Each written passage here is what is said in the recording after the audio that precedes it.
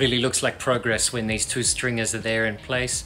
So from yesterday, I was happy with the first stringer, I continued on today, and I used it as a template, cut out the second stringer. They both fit perfectly in place. Measurements are spot on. I'm extremely pleased about that.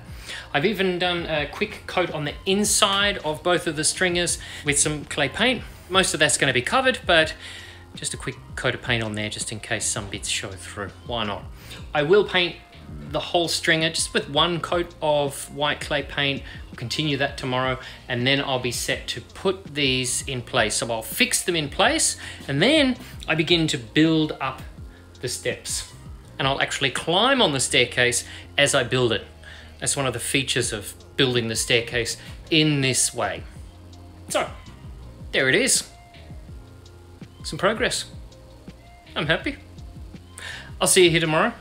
I'll continue with more renovation then. Thanks for watching. Bye.